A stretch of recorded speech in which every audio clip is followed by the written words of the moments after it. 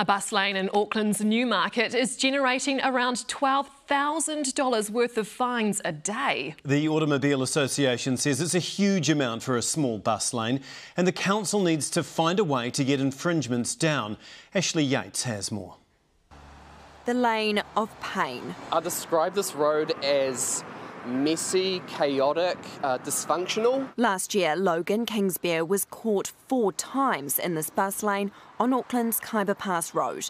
His overall bill, $600. The right lane in this stretch of road gets quite congested and quite chaotic, and you can only see the lane at the top of the lights to go right. The lane to go left is actually hidden, so I went in the left lane, which turned out to be the bus lane. The whole lane measures just 160 metres, but get caught driving 50 metres on it and you're stung with a bill of $150. It generated $4.3 million in fines last year alone.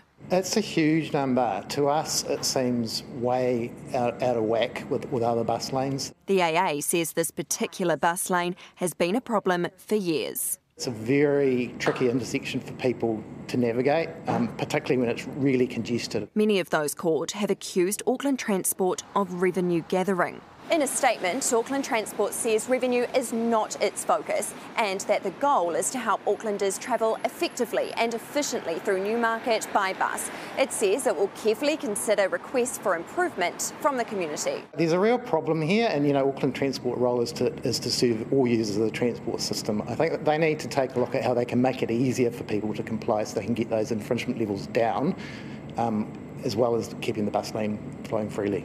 For Logan, he acknowledges he was in the wrong. Observe the signs. Don't assume that, like me foolishly, that there's 7 to 10 or 4 to 7, and just don't jump bus lanes. A tough lesson, which this motorist may be about to learn soon. Ashley Yates, Newshub.